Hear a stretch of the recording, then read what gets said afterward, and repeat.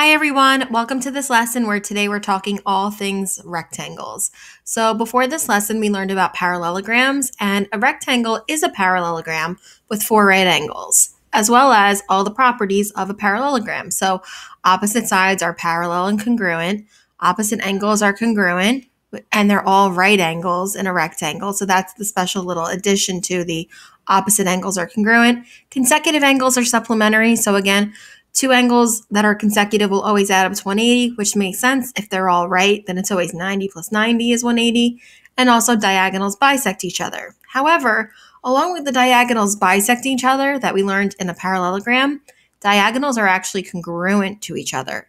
So not only do they bisect each other, but they are of equal length. Here it says quadrilateral ABCD is a rectangle. If the measure of angle ACD, so this angle here that I have marked up, is 5x plus 1, and the measure of angle DBC is 6x plus 1, find x. So something we probably want to think about is, how can I look at those angles that I have marked up in my diagram and make some kind of connection between the two? Now, remember what we said about the diagonals. Not only do the diagonals bisect each other, but the diagonals are congruent. So that means if this diagonal of DB is bisected by AC and AC is congruent to DB, then it means that all of these segments are actually congruent to each other. Which then, if you think about it, this angle DBC is congruent to this angle because notice I've got an isosceles triangle here now, right? This is actually an isosceles triangle. So therefore, I know that that angle is going to be this angle here. They're both the base angles. So now I can make a couple comparisons with this. And I can say, okay, well, now that angle of DBC, which is 6x plus 1, is really the same here. And this angle ACD is 5x plus 1. Well, these two angles would add up to get 90 degrees because we know that a rectangle has 90-degree angles. Now, when I wrote this out, I was talking about those two angles plus the 90 adding up to the 180. That's another way I could do it. Kind of unnecessary with the 90 because we're just going to subtract it out anyway. So really just setting those expressions equal to 90 is probably the best way to do this. You're going to go ahead and combine like terms. So 5x plus 6x is 11x. 1 plus 1 plus 90 is 92. Again, the equation would look different if I just added them up and set them equal to 90. No matter what, we're going to end up getting x equals 8. Always, guys, make sure that you go back and read the problem so that, if the problem is asking you to find x, which this one is, you have x and you're done. If it's asking us to actually figure out an angle measure, make sure you always go back and plug it in. So now let's take a look at a proof. It says given EFGH is a rectangle. So this entire figure is a rectangle. So all the properties of a rectangle, we know are going to be involved here. It says prove that triangle EHG, so EHG, is congruent to triangle FGH. All right, so I have to prove that those two triangles are congruent. So now I probably want to think about a couple things. If I prove triangles are congruent, I'm most likely going to use, side angle side, side side side, angle side angle, whatever that could be. I probably have a couple different ways to do this proof. So what I'm going to show you is just one of those ways. But think about properties of a rectangle, which include properties of a parallelogram, right? Opposite sides are congruent, opposite angles are congruent. We have 90 degree angles. So here, if I start off and I say, okay, well, EFGH is a rectangle, I want to then say EFGH is also a parallelogram because a parallelogram is going to be kind of the more basic quadrilateral figure that we're going to work off. And then we're going to be able to use those properties of parallelograms going forward. So I would be able to then say this, that, okay, well, EH is congruent to FG, and that's just because in a parallelogram, opposite sides are congruent.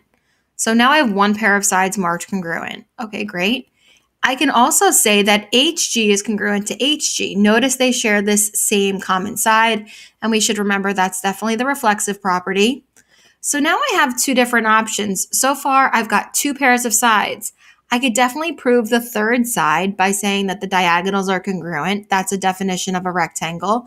I could say that angle H is congruent to angle G because they are right angles and all right angles are congruent to each other. And so I could actually use side, side, side. I could use side, angle, side here. I have some options. In this proof, I did say that the diagonals were congruent because that's part of the definition of a rectangle. And therefore, if my diagonals are congruent, and I will just mark those up really quickly, 1, 2, 3, 1, 2, 3. It's kind of tough when they're overlapping. Then I'd be able to say that they are congruent by side, side, side. So again, that's just one of the many ways that I would be able to do this. Okay, so now we're going to take a look at what it means to prove on a coordinate plane whether or not a figure is a rectangle. And we can use either the slope formula or the distance formula. So if I gave you these ordered pairs, -2, 3, 4, 3, 4, -1, -2, -1, and we plotted the points, we're most likely going to be able to see that, yes, it's definitely a rectangle. But mathematically, we know that in geometry, we need to prove it. And we actually have to use numbers, and we have to use some actual proof. So what we could do by using the slope formula is basically like what we did with a parallelogram. If opposite sides have the same slope, then opposite sides are parallel. But we want to actually add an extra layer to that and say, not only do they have to be the same slopes, but the opposite pairs of slopes should be negative reciprocals of each other. That way they're perpendicular, which means they create right angles, which means it's definitely a rectangle. So in this figure, if I was to calculate the slope of AD and BC, which happen to both be undefined, and then if I calculated the slope of AB and DC, which happen to be 0, undefined and 0 are negative reciprocals of each other, so therefore they're perpendicular, and it definitely is a rectangle. If you had slopes of 2/3 and -3/2, same thing, then you would know that it's definitely a rectangle. The other idea is to use the distance formula, and it says here to first prove the figure is a parallelogram. So again, same figure. So let's say I prove that it was a parallelogram by using midpoints. I personally love doing that. If I calculate the midpoints of my diagonals and they are the same, so the midpoint from A to C is 1, 1. The midpoint from B to D is also 1, 1. That's enough to prove that it is a parallelogram. Okay, then I would have to use my distance formula. And my distance formula would then be, okay, well, as long as the diagonals bisect each other, which means the diagonals are congruent, then that's enough information to prove that it's a rectangle. So the diagonal of BC, if I calculated this length here from A to C, I could use my Pythagorean theorem. I think it's a little easier because notice it actually creates the hypotenuse of a right triangle. I end up getting 2 radical 13, and guess what? BD is obviously exactly the same.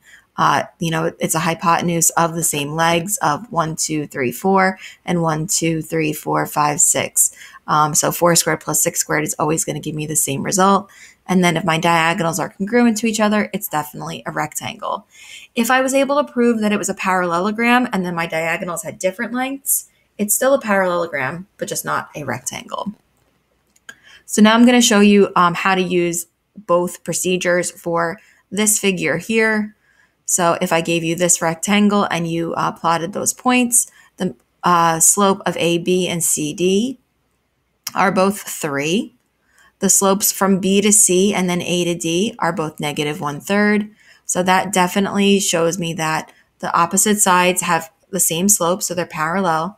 And then the opposite slopes are negative reciprocals of each other, which is enough to prove that it's a rectangle.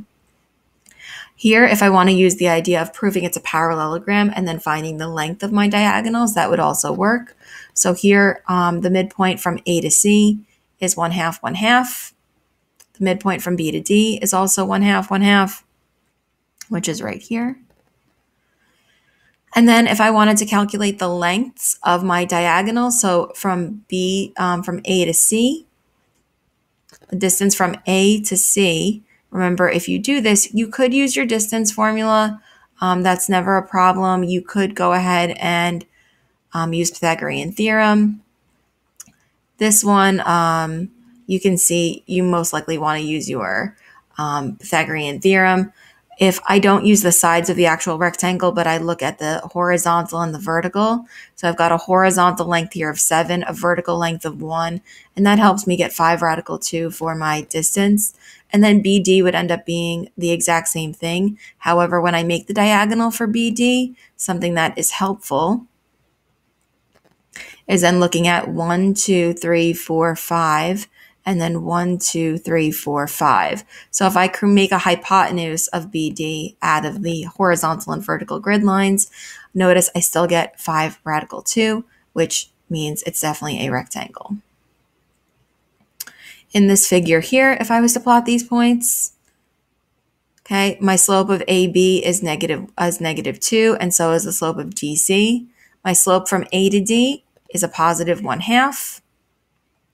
Definitely negative 2 and 1/2 are negative reciprocals of each other, perpendicular, so it's definitely a rectangle. Then if I needed to calculate my midpoint, well, the midpoint from my diagonals, A to C, is 1.5, negative 1. Right here, that's the midpoint from A to C, which happens to be the same midpoint from B to D, which proves it definitely is a parallelogram. And then the length from A to C is just easily 5 units. That's nice. It's always nice when it's horizontal and you can just count across. The length from B to D, and if I use my horizontal, my vertical, so this would be a hypotenuse with a horizontal of 3 units, a vertical of 4 units. And if I use my Pythagorean theorem to solve for the hypotenuse, I end up getting 5, and it definitely is a rectangle. Thank you so much for watching. Bye.